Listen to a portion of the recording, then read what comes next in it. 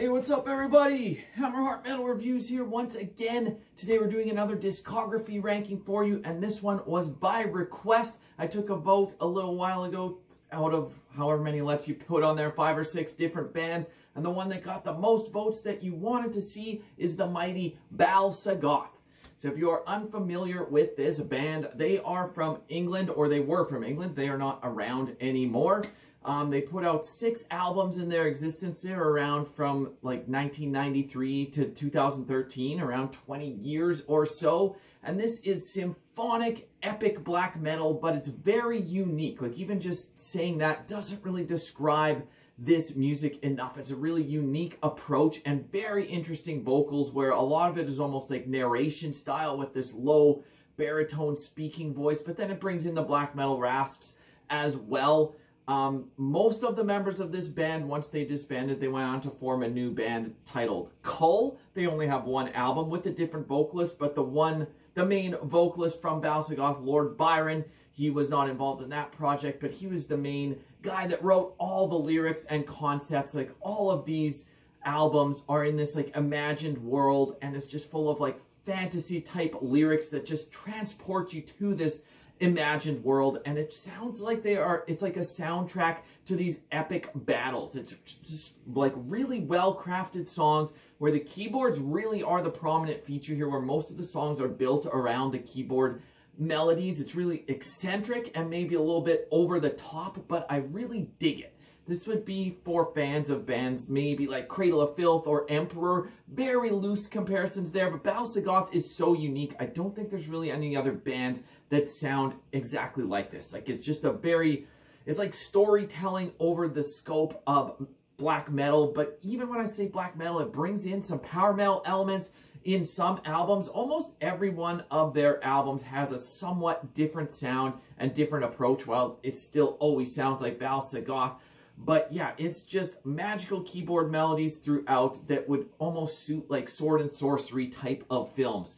So if anything I just said sounds like it might be up your alley and you haven't heard this band before, I strongly suggest you go check them out. I'm going to rank these 6 albums from my least favorite down to my favorite, but I will say that all 6 albums are very good. So even what I'm putting in last place is not a bad album by any stretch, but something has to come in last. Let's find out what order I have got these in. All right. Coming in 6, which might be a surprise because usually early stuff tends to be higher up on my lists. I usually like early works of bands, but in this case, their debut is my least favorite Bal-Sagoth album, and that is A Black Moon Broods Over Lemuria from 1995. So compared to the rest of their discography, this is easily like the most dark and menacing album that they've done. It's just a really evil and grim atmosphere. Got more of an old school, like raw sound to this, and compared to what would come later on. This actually features like some low guttural vocals as well, almost in like a death metal style that don't feature on any other album. This is kind of the oddball out of their discography. It's got like heavier tuned guitars with almost like a death metal feel to it, or like an old school black metal feeling, but with keys in there as well. And this album, it kind of just sounds like a band that's really still trying to forge their sound, playing around with it, trying to find their unique identity. And like I said, this is quite a bit different style than what would follow, but it's still very good. Like, this is still a very enjoyable album. I do feel better material would follow as they would mature as songwriters, so I don't want this to sound like this is not a good album. I still very much enjoy it. I just have it a notch below the rest, but still some great tracks on here. The title track is awesome, The Ravening as well. So all in all, don't skip it just because I'm putting it in 6. Still a very solid album in 6th place. All right, up next in 5th, let's go to the exact opposite end of their discography. I started with their first album. Up next is their very last album from 2006, The Chthonic Chronicles.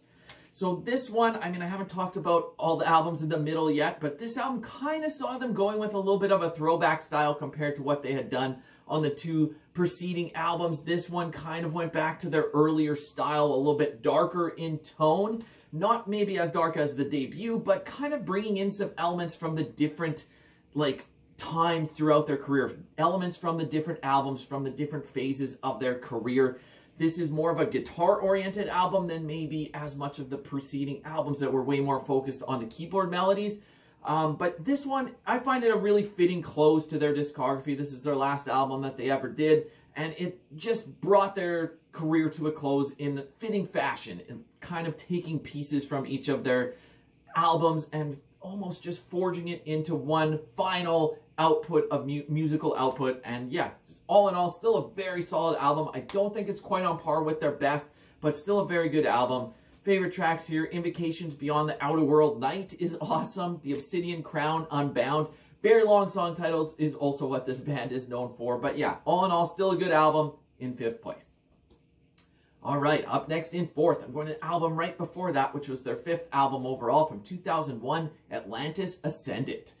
So this one, if you've never heard the band before, this is probably like their most accessible or most like easy listening album, I could say, out of their discography. It's just full of melody and kind of follows the path of the previous album that I haven't talked about yet, where it kind of leans into the power metal and traditional heavy metal elements of their sound a little bit harder. Like, you just feel those influences. It almost doesn't sound like a black metal album other than the raspy vocals, but guitar wise it's very much in like a power metal style with keyboard melodies, just glorious melodies.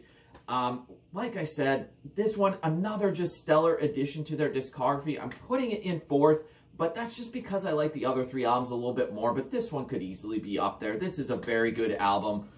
Favorite tracks are the title track, Atlantis Ascendant, as well as the Chronicle of Shadows.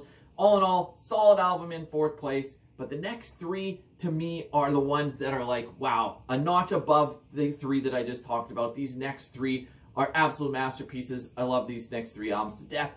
Let's see what order I have got them in. So, in 3rd place, I'm going to their 4th album, which is from 1999, The Power Cosmic. So, kind of like with what I said about Atlantis Ascendant, that kind of followed the trajectory of this album. Here, The Power Cosmic also leans way harder into the power metal influence than they had before on their first 3 albums. The approach is maybe a little bit over the top. It's not nearly as dark or ominous as their early works, but I just really enjoy this. Like, the keys are a little bit cheesy, you could say, but I dig it a lot. It puts a smile on my face, and it just adds this like glorious epicness to it that you don't always get in black metal. But yeah, they're doing their own thing here with their maybe somewhat theatrical approach, but it's just a fun album from start to finish. It combines that symphonic black metal with elements of power metal to just create something that is uniquely Bal-Sagoth. And this is one of the best albums in this specific style. This one did see them maybe bring in some more like spacey or cosmic themes, just tales of cosmic battles, which is a little bit different than what they had done before, while there's still elements in it. But this was their major label debut, which did, yeah, maybe had somewhat of an influence in changing their direction a little bit. The production was a little bit cleaner than their first 3 albums, but nonetheless, I absolutely love this album. Favorite tracks here, The Voyagers Beneath the Mare in Brium. Can't even say that. Their song titles are insane.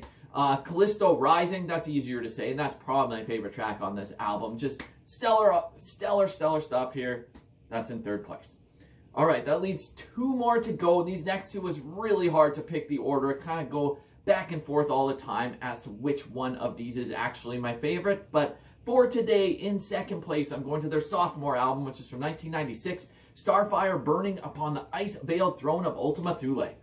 So, yeah, insanely long album title. This one stepped everything up from the debut. It's got a really like epic, icy atmosphere, and the songwriting just so much improved over the debut, in my opinion. This is just so majestic and powerful, just symphonic fantasy metal. There's, yeah, elements of black metal, elements of power metal, but it's just Bal-Sagoth style epic fantasy metal. I'll call it that. To me, this is the album where they really came into their own and forged their identity. While they still obviously sounded like themselves on the debut, this is where they really got that formula right and would just keep tweaking it on subsequent albums. But this is just triumphantly epic music. If you've never heard the band before, this might be a good album to start with to kind of see what you're in store for and if you are going to enjoy them or not.